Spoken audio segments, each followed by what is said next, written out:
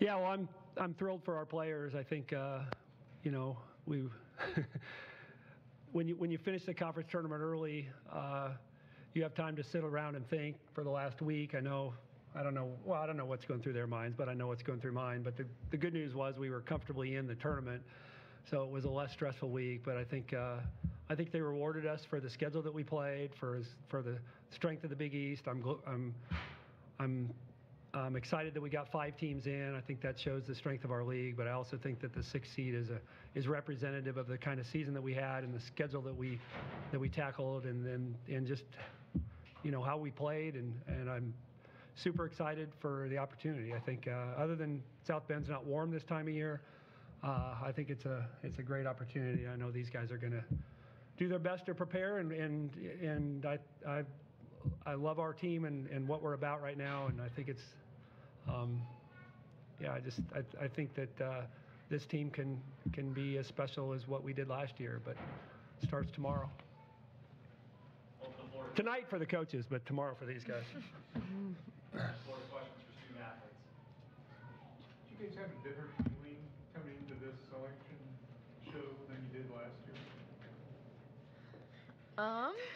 I guess, both of them were obviously super exciting. Last year, we pretty much knew we were going to be in. I mean, not as comfortably as this year. We were 10 seed last year, 6 seed this year, and so it's a little bit different. I feel like there's more of an expectation, this year, but it's definitely still exciting. How do you handle the differences between going in with nothing to lose versus with some expectations? Yeah, I mean, I think that's just something that makes basketball a really fun sport to play, is every year is going to be different. Every game is going to be different. You're not going to be playing a perfect 40 minutes. You're not going to be playing a perfect year. So I think that's just what makes it more exciting, that we're improving from last year, and what we did last year was super cool. But tomorrow is the start of a new season, even though what we accomplished this year. But yeah, I think that's just what makes basketball really fun.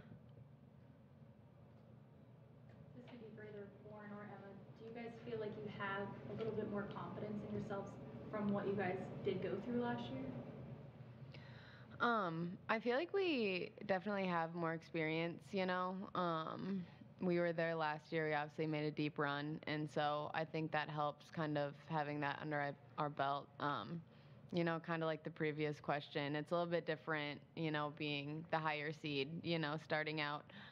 But I think we'll take that well, I feel like for most of the year we've kind of had that to play to that expectation, and we've handled it well. So I think it'll be good. Emma, kind of like this, how the season's gone, where people are like, we know Creighton because they made this deep run last year. Same thing's going to happen in the tournament. Yeah. What do you think about that dynamic going into it, where even on the show today, who's going to be the next Creighton? Everybody's looking at you guys like that now. Yeah, I think it's definitely really exciting to be known for that, because last year I don't think a lot of teams had us on their radar for anything sort of the volume of what we did last year and the impact that we had in the tournament. So people definitely know, and I think that reflects with the other lower seeds that are going into the tournament, because it's a new season and everyone is capable of doing something special. So I don't know, I just think it's really cool that we set that expectation, and like they said when they were announcing the teams, saying that who's going to be the next Creighton. So yeah, I think that's really cool. My apologies for missing your opening statement if you touched on this or not, but a 6th seed is basically like a sneeze away from hosting. One game here or there in the season changes that. How do you feel about, I know you have a lot more to accomplish in your minds, but oh, sorry, I'll hold off.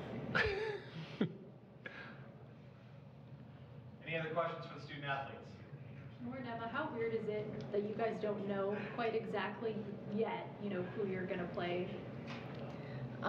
Yeah, it's definitely different. Usually you'll go in more prepared, or not more prepared, but obviously just knowing who you're going to play. But Flynn and the staff is really good at kind of preparing for those situations, and so it's obviously different, but I think it'll be good.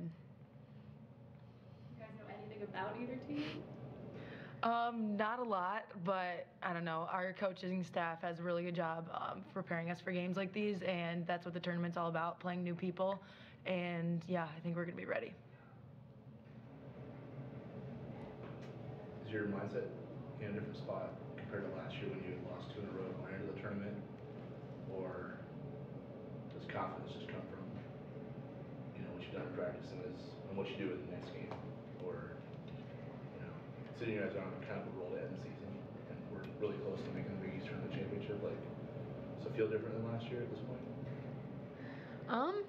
I honestly don't think it feels much different. I mean, last year we dropped those 2 games at the end of the season, and so that's obviously different. But in terms of how it feels, I feel like it feels the same.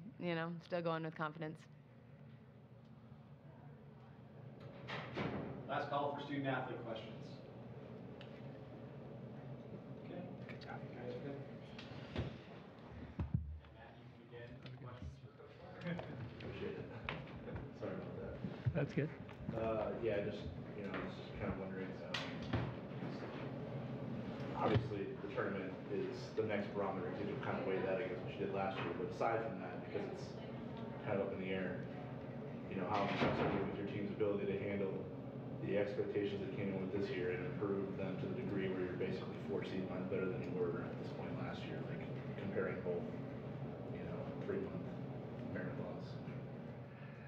Yeah, I think I mentioned in my opening that I think the 6th seed is representative of who we are and what we tackled and how we persevered through, a similar rough patch like the men did, and came out playing good basketball. And certainly we can play better, but I feel like our league has prepared us really well. Our non-conference schedule will prepare us, and we talked about that. And I look at it, we played 30 games and really 3 games so that we weren't in, home Nova, home UConn, and at Stanford, where we kind of were in it a little bit. But I just think we'll be in a good position. I mean, but you also need your players to understand that all 3 of those games that we won last year in the tournament were really, really close games. I mean, the final scores in a couple of them weren't necessarily representative of how close the games were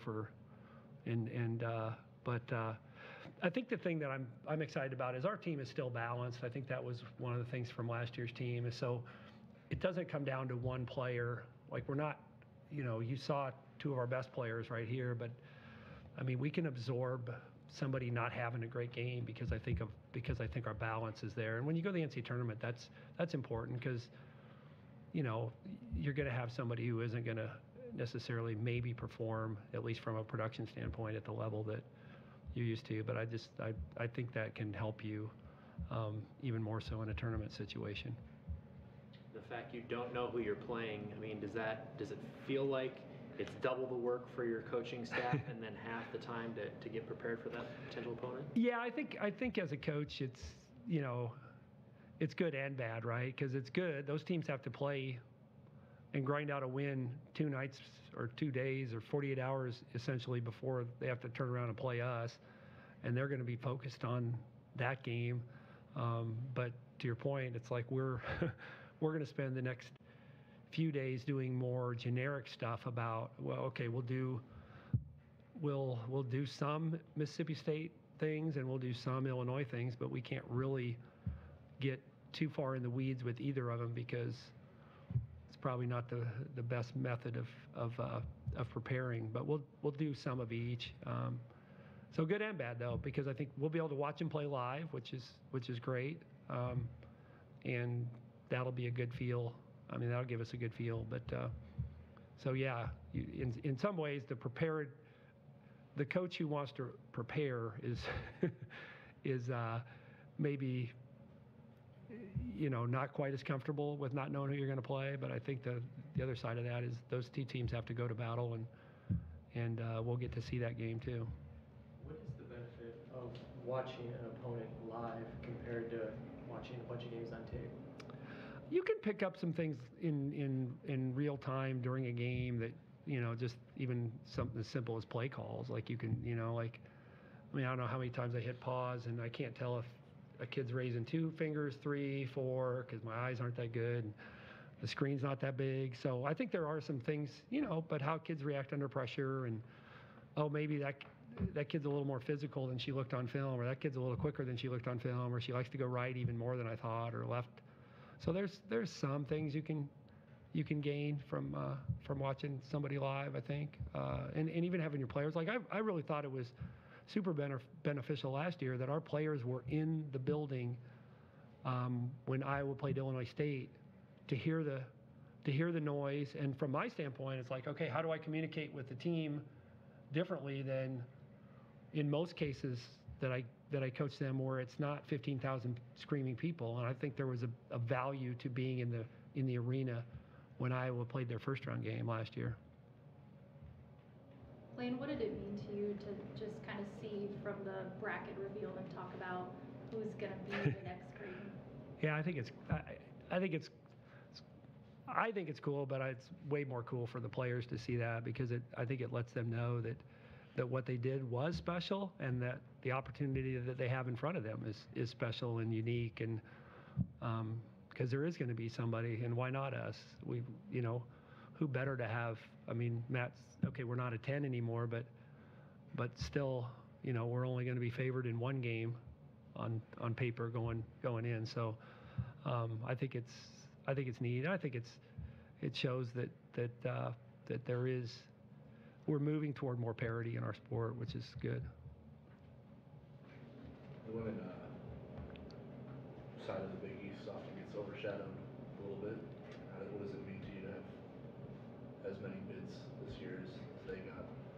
Yeah, I think it's great. I mean, and for St. John's to get in, and for Marquette to get, to climb up to a 9, I think it shows where the league was. We had a veteran league this year. I feel like it was the best it's been. I mean, of course it helps that we added UConn, but it's the best it's been in the 10 years that I've been in the league, and I don't think we've even had a year that was comparable in terms of how many good teams there are and were. So yeah, I think it's validation, and now we got to go out and win games and prove that we're that good too, because I think that helps. I mean, I don't think it hurt that we went to the Elite Eight and Villanova won a game last year in which they were an underdog. I mean, and that UConn made the championship game. Those things help, and so I think if we can replicate that, it helps the league going forward.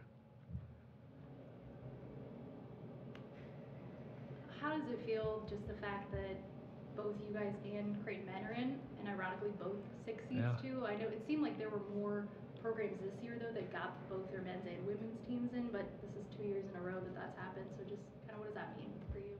Yeah, I think it's special. I think it means that we support basketball on a level that allows us to achieve, and that the community's behind us, the university's behind us, but that also that we're attractive as a basketball school. And when we recruit, that's one of the things that we throw out, is that we have that reputation. And I know as the Big East finishes up their 10th year, that there's a lot of pride in where the league is as a basketball league, and I think that's, certainly Villanova winning 2 national championships on the men's side has a lot to do with that and the success of the men's program. But I think we're moving in the right direction on the women's side too. I know it doesn't matter because you can play one game, and if you don't have it, you're Yeah. But how battle tested is this group compared to other ones you've taken to this point, considering the 20 games you played against the best version of the Big East you've been in, and the non-conference that featured 3 Yeah. tournament teams that you played against, I think, in conference? Yeah. How battle tested do you feel like this group is compared to other teams you brought here? Yeah, I think we're super prepared, and that doesn't mean we won't be nervous on, when we step on the floor, and it doesn't mean that, there won't be some things that we're still not as good at as I want us to be, but I think that it does give us a chance to overcome some obstacles that maybe a team that didn't have as many obstacles can't overcome in a tournament setting. So I thought our conference tournament was great for us. And I told him after the game, I said, we played 2 great prep games for the NCAA tournament because they were nail biters, one, down to the wire, really hard fought games. And we didn't play great, I don't think, but I thought we played pretty well. And but I think we'll have to play better, but not 2 deviations better, just maybe half a deviation better. And if we do that, we'll be in great shape. And because I think we played 2 really good teams and 2 high intensity.